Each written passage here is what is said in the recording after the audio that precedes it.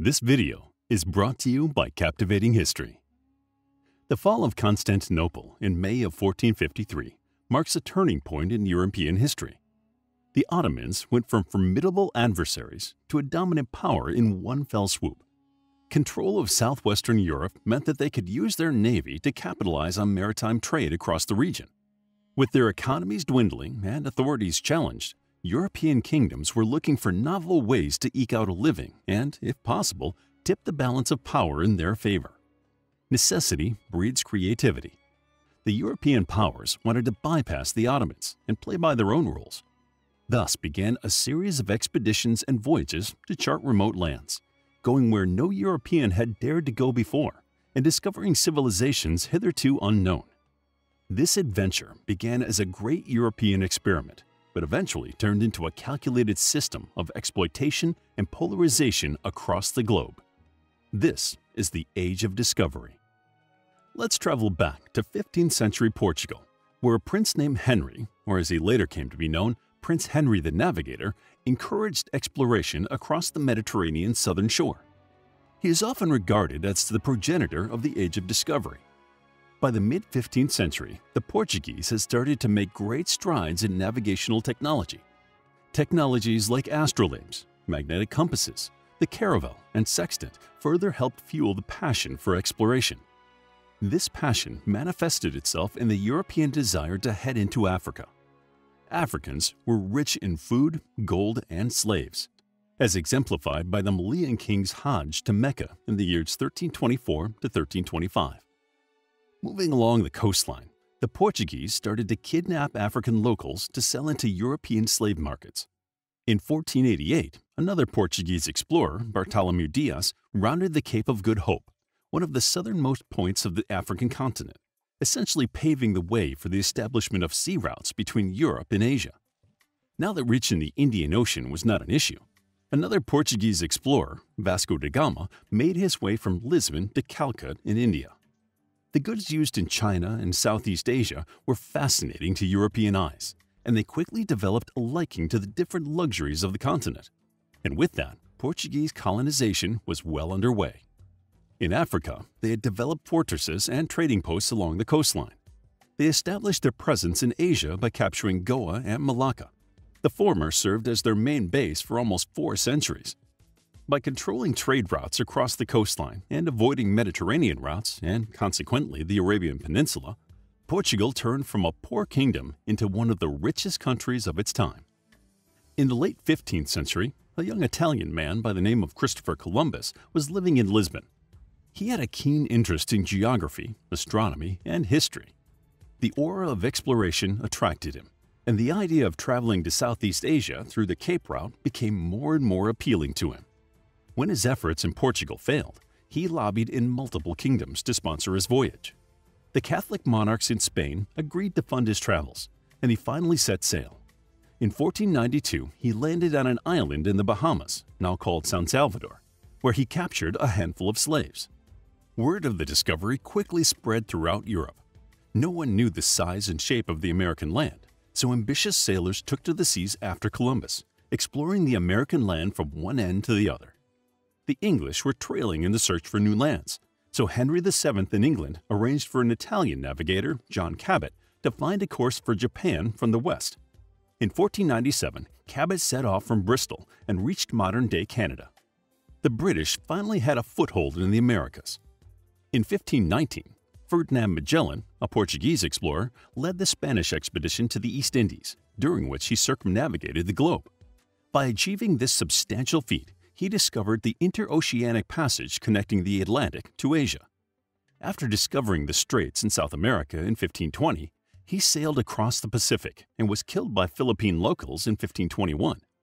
Most of Europe now had access to both Asia and the Americas.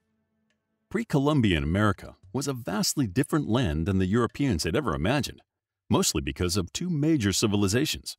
The Aztec Empire, a kingdom of abundant wealth and superstition, had controlled most of Mesoamerica since 1325 CA. In 1519, Spanish conquistador Hernán Cortés landed on the coast of present-day Mexico and started moving inland. He allied himself with some indigenous factions and massacred and plundered others. His exhibition was recalled, but Hernan chose to ignore the warning. The governor of Cuba even sent emissaries to arrest Hernan, but his troops, along with the indigenous tribes, fought and won. He married a local woman named Dona Marina, who proved pivotal in the conquest that followed. He finally reached Tenochtitlan, the center of the Aztec Empire, where the Spaniards gawked and gaped at the wonder of the New World. After he defeated the Aztec Empire, his prestige grew, and the charges of mutiny were removed. In South America, Spanish conquistador Francisco Pizarro was leading a campaign against the Incas. The Incan Empire was based in the Andes Mountain of central Peru and was a large empire of around 16 million people that extended around 2,500 miles from north to south. The Incas had built 1,000 miles of roads and facilitated transport and commerce within the empire. In his third expedition to Peru in 1532, he captured the Incan emperor and executed him. With the appearance of Europeans, diseases also started to spread, especially diseases that were alien to the immune systems of the locals. Historians estimate that disease and conquest wiped out about 90% of the Native American population. Iberian conquests begot conflicts between Portugal and Spain, and the Pope had to sign a treaty to settle the disputes. Spain received the better end of the deal, but other nations, including France, Netherlands, and England, refused to acknowledge the treaty. In the late 1570s, Francis Drake initiated the British incursion into the Pacific Ocean and, by doing so, gave birth to conflict in the western coast of the continent. He also managed to circumnavigate the world and received a knighthood for the accomplishment. What started as a search for new lands and resources had taken quite a nasty turn. By the beginning of the 17th century, European nations had taken a liking to the idea of colonization and exploitation of the rest of the world. By chipping away at the ends of the ends, they slowly changed the face of modern politics and economics. Whereas Africa was wealthy and majestic before Western involvement, it was a home to poverty, slavery, and death after it. Similarly, the New World witnessed a perpetuated mass genocide of the Native Americans. The Aztec and Incan empires were among several civilizations the colonizers wiped out. The African slave trade continued to destroy the lives of African generations as they were subjected to inhumane treatment in America long after the British retreated from the colonies. Over the years, indigenous scholars have taken issue with the use of the word discovery for the sake of periodization, since it negates the presence of indigenous civilizations. In Asia, the British East India Trading Company and the Dutch East India Company entered Indonesia, Japan, Taiwan, Malaysia, Thailand, Vietnam, and the Indian subcontinent. Dividing people across religious and discriminatory lines was often the core policy of imperialism.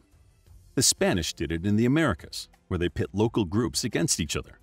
Similarly, the motto of the British East India Company was divide and conquer, which they used to pit different religious factions in the Indian subcontinent against each other.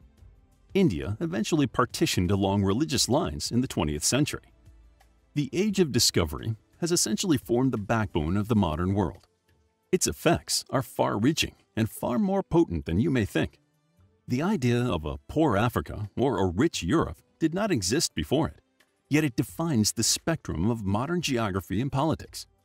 Racism, intense religiosity, and a distrust of the West are all remnants of a bygone era. Lenin famously called imperialism the highest stage of capitalism.